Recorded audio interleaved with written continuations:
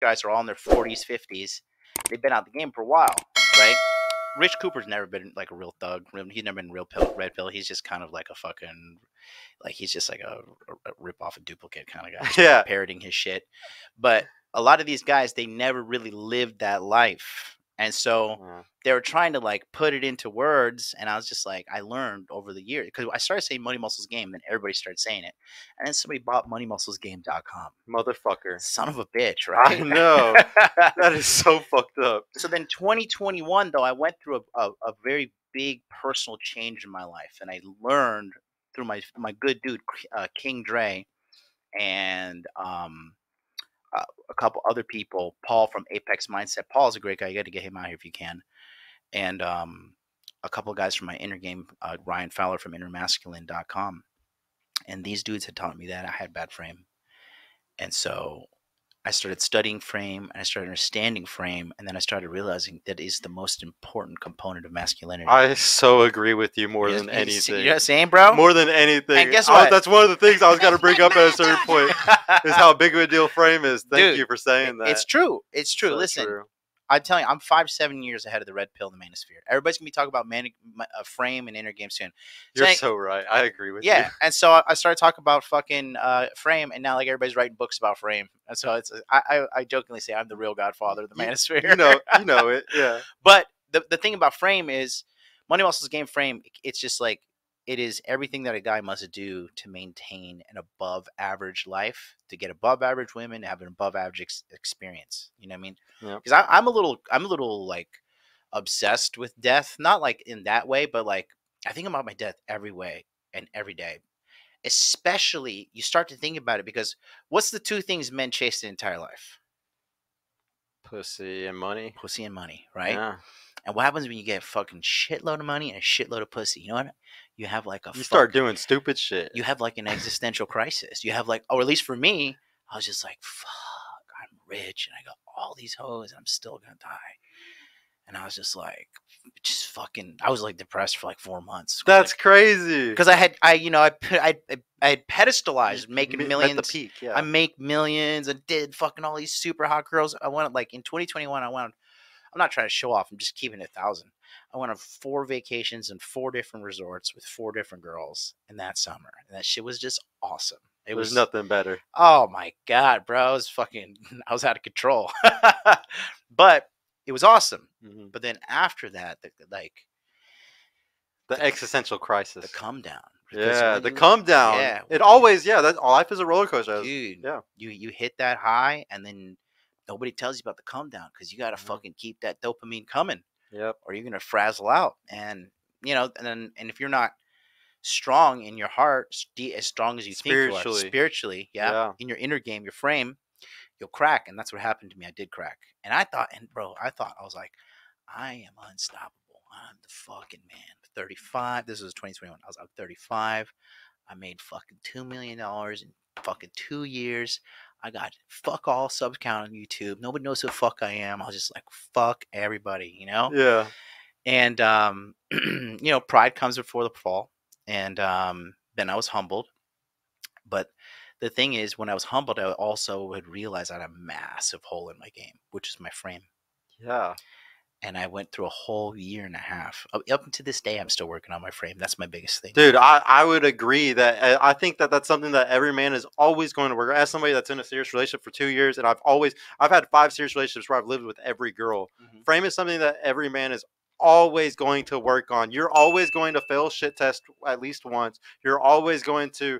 No man is perfectly unemotional at all times, unless I think he's gay. Honestly, mm-hmm. I don't think that there's. And the only reason why he's not emotional with that woman is because he truly doesn't have feelings for her. Mm-hmm. Yeah. No. It's and that ties into the real solution to the whole red pill problem we have. It's not about teaching dudes to fuck a bunch of girls.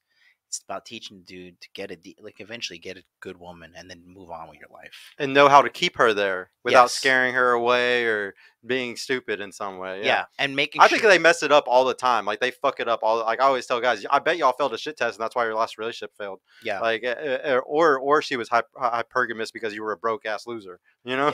And then also, like, the vetting process of choosing a chick is really important too. Very true. Yeah. You know, because like I think of like a lot of chicks, what they do, I would say the biggest problem the dudes have in America is the thirst, and then the biggest problem the girls have in America is just it's just fucking sad, but it's like being hoes. Like Yeah. the average girl is And then fucking being hoe. entitled after being a hoe, being like, "Oh, I'm a hoe, but I still deserve all this bullshit." Yeah. Nah, bro. Like No. the streets call, man. The streets call, Yeah. and it's no good. Those are the problems. The thirst and the hoeing. Yeah, I want to know what's the deal with Rolo's friend that you hate so much. I watched y'all's little New Year's thing. What's his name? Aaron Clary or what's his name? Oh no, Aaron, no, dude. It's a It's gig. just funny. It's so funny, it's bro. It's a gig. No, it's a it gig. makes me laugh every time though. No, me and Aaron Clary, I'm gonna fly. So on Sunday, I'm flying to Cali to do whatever podcast, and then after that, I'm flying to Las Vegas to link up with Aaron Clary and Rolo. That's dope. So I'm gonna be going on Rolo's show. Maybe I can get Aaron Clary to pull out his fucking Nokia phone and do a live stream. Shit. I always wanted you to roast him at least one time on the show. Yeah, no, Aaron's real cool though. It makes me laugh because you do it so often. Every time I'm just like, I don't know who this guy is, but it's fucking hilarious every time he roasts him. Because Aaron used to pick on this this dude named TJ Martinelli, and I had to know the background. This is why. And so he's always bullying TJ. TJ's like a nice guy. He's like a super nice guy. I'm like, why isn't anybody bullying Aaron? And one day I was just like, you know what, Aaron, shut the fuck up. Yeah. So no, Aaron's picking me up at the airport in Las Vegas. Well, Aaron will like me. He'll like me. I want to know, where do you see Red Pill going in the next decade? In 10 years, where do you see Red Pill at? Oh boy. Well, okay. Everything is tied to inner game. Everything. Your body weight, your money, the quality of women, the quality of your relationships, right?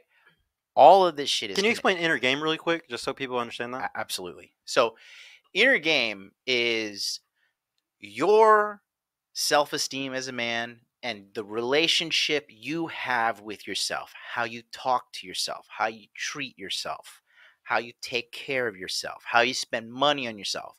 A lot of you dudes, a lot of people, my specialty is men because I'm a men's coach, right? Okay. There's no bitches watching this thing. Yeah, right. It's 90% men, bro. Yeah. Well, I'm using logic and facts, you know. So of course it's men. But yeah, you know, the frame thing, the inner game is the most important component. And a lot of dudes, they have like, look, this is new to our time, but in America, the majority of these households are single mother households, right? Mm-hmm. And it is quantifiable.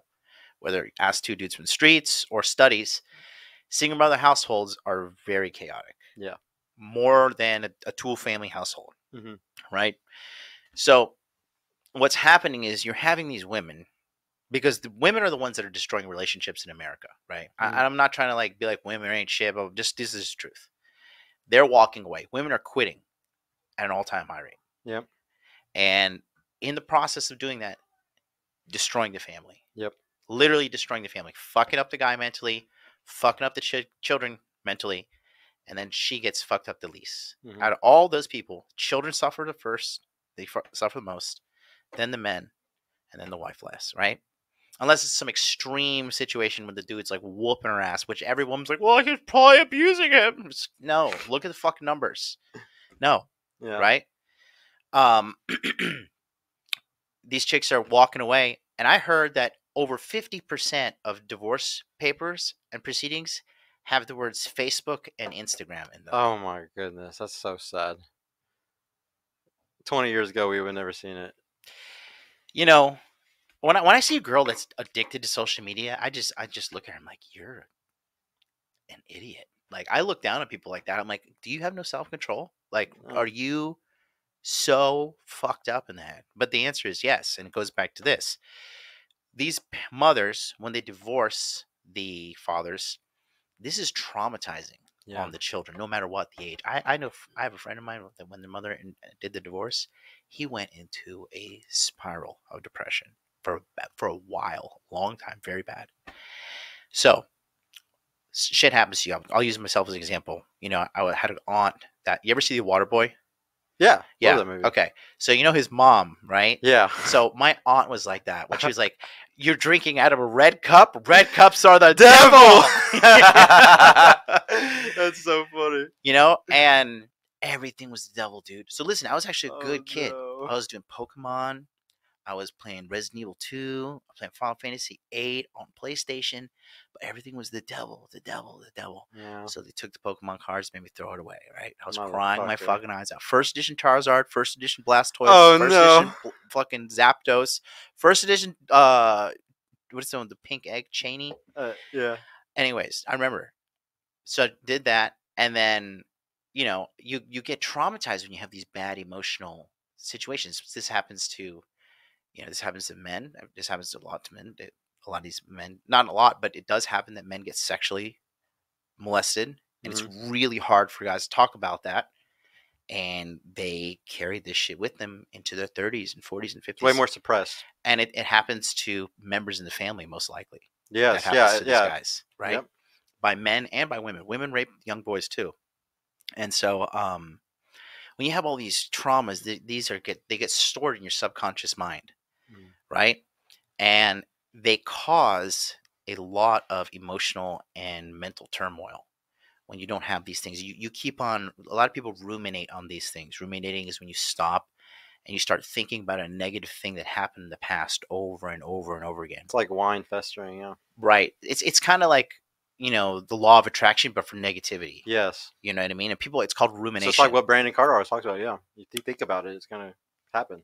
Does he say it? What does he say? He always talks about how if you think about these things all the time, like it's like the guy who thought about how the ball was going to go between his legs in the World Series and it actually happened to him. Right. If you think about these things all the time, it just makes it worse. Yeah. I believe in that, bro. I'll tell you another story later, but 1,000%. I brainwashed myself into my success. I'm straight up. No, I'll tell you about it later. But going back to this, so these subconscious traumas are stored in your mind, and they cause you to not function correctly and create situations of like self-sabotage too. This is why you'll see a person, for example, a guy, his house is full of all the exercise gear. He has all the protein. He has all the supplements. He's got the Quest bars. He's got the Weight Watchers. He's got the Atkins. He's got the Muscle Milk. But he still can't he can't lose the weight because, something's up here that's wrong. It's like a self-sabotage thing. They'll start doing good. They'll start hitting the gym consistently. They'll start changing the way they eat. They'll start doing all these good things. But when they get to this new realm of physical success, the kind of the vibration, I don't want to use that word vibration, but like, the higher level of mental clarity that you have to be at in order to be a successful person. They get a taste of that, and then they're like, I'm not meant to have this. This feels weird. Yeah. Right? This is why you'll see some girls when they're in a relationship and everything's going good, and then just don't fucking, they'll flip the chessboard. Yeah. You know what I mean? I know about all this because I actually am diagnosed with BPD, so everything you're saying resonates with me heavily because this is everything I've had to learn about myself. Yeah.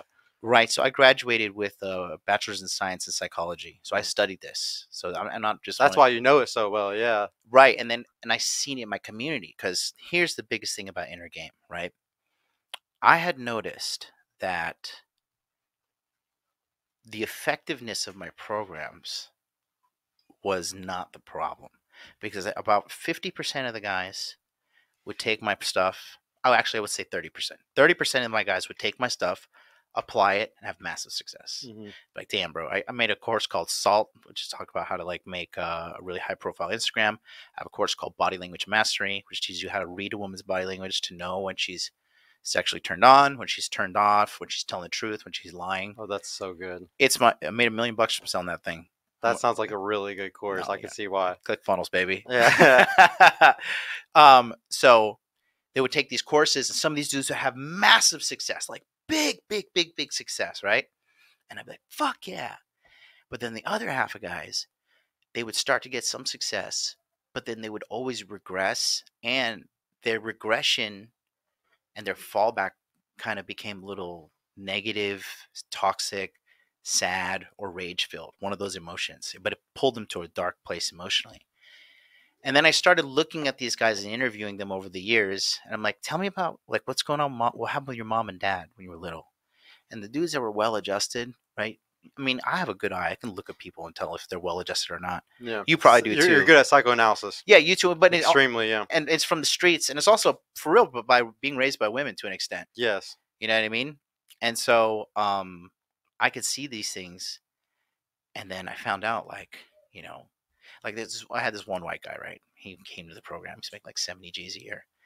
He fucking came in at the right time, doubled his salary up to like 140, and then like made close to $1 million in crypto in the 2021 bull run, right? Yeah. And I had another guy who had a better paying job than him, right? But was making more money per month, had more time and resources and everything, but couldn't get ahead. And this guy here was abused by his father and mother, abandoned by his father as well. And he has high levels of trauma, high levels of distressed inner game, right?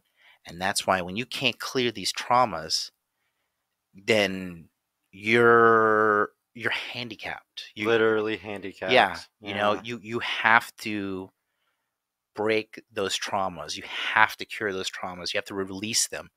And it's another form of a hero's journey that's just harder to break. Yeah. Yes, absolutely, absolutely. And so what we do is we have a team of people who do hypnotherapy. So and this sounds crazy, I know, but just listen. I've done it myself. So you get hypnotized, and your conscious mind goes to bed, and then they kind of tell you to relive the past moments that happen.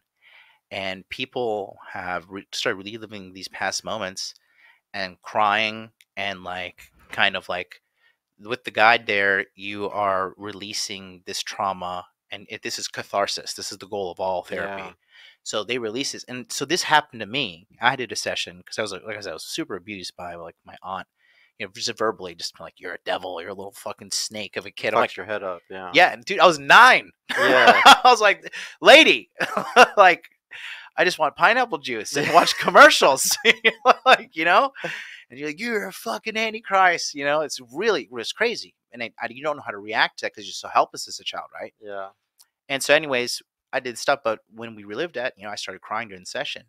But I swear to God, when I was done with everything, I physically felt like 15 pounds lighter. Yeah, literally, your spirituality is that takes that weight off of you. Yeah, and the thing is, so many people have that in them right now. I would say 95% of the population, man. It stems from broken families, broken homes where dad is not in charge.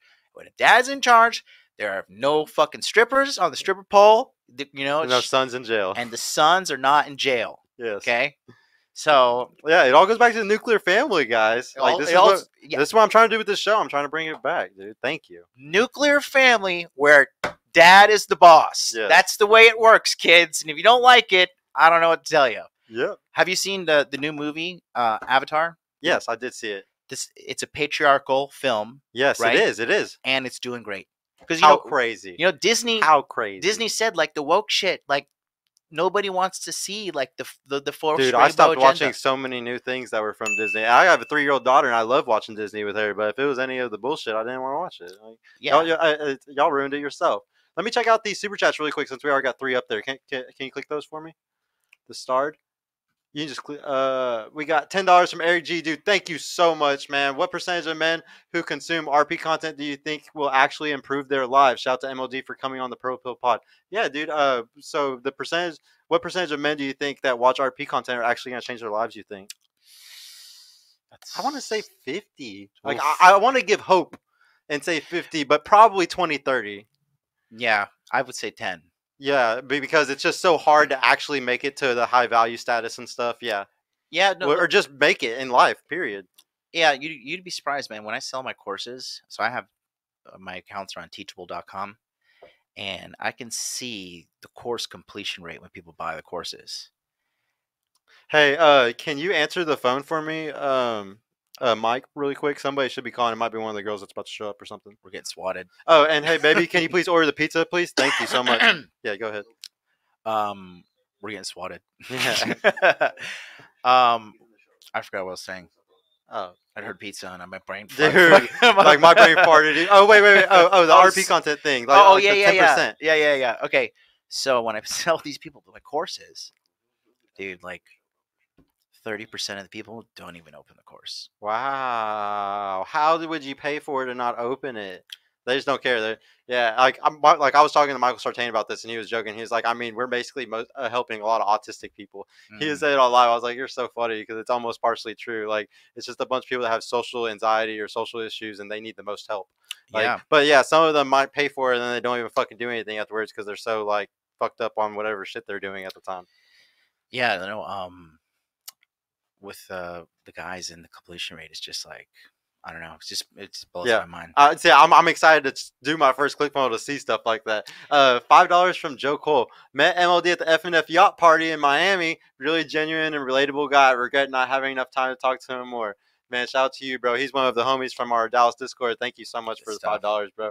$5 from Randall J. Shout out to MLD, one of the most genuine men out here in the space. I fucking agree. Make money, make muscles, learn game, hold frame. Much love from AJ, Jason, and me, dude.